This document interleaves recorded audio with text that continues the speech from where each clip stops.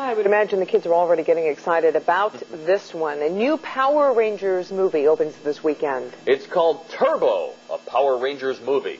And Fox 8 News entertainment reporter David Moss has a preview for us this morning.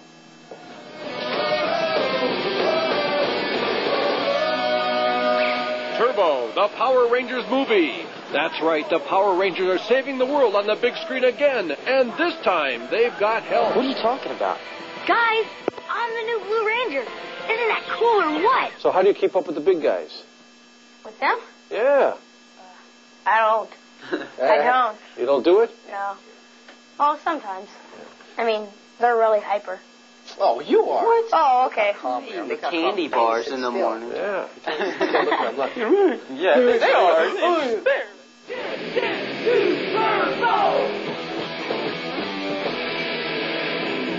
Mark.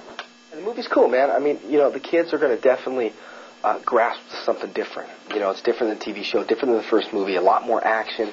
You know, and it's just all-around better movie. We're changing from Power Rangers Zeo to Turbo Rangers. Red Lightning Turbo Power. So this accent, this is what, Georgia or Alabama or?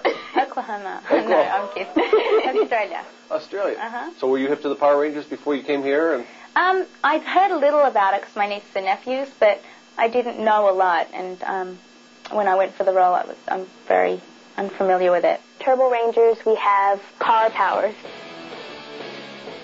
Does it blow your mind how young some of your fans are? No, it doesn't really blow my mind. I think that it would appeal mainly to children. But actually, you'd be surprised, a lot of adults watch it too. Well, I'm nuts for the Rangers, you know, a couple of them. Right. Special, it's the Rangers. Some Rangers in there for the dads, too. You lost Lurigo. You let him get away. There's a good message in what this is, always. But is there also a violent one, too? I think that the positive messages in the show far outweigh anything negative. We never combat people, the fight sequence is always extremely choreographed. We never contact, we never hit each other at all.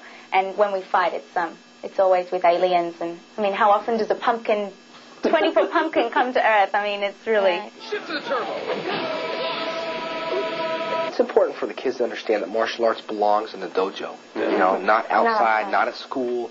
You know, martial arts is something for yourself, not to show off. It's Turbo, a Power Rangers movie. I'm David Moss, Fox 8 News in Hollywood. Oh, like Gotta that. see it. I just saw the last one. It was on HBO or something. Good. Power Rangers. You'd be first in line for the movie, huh? Like the Pink Ranger. 7:41 right now in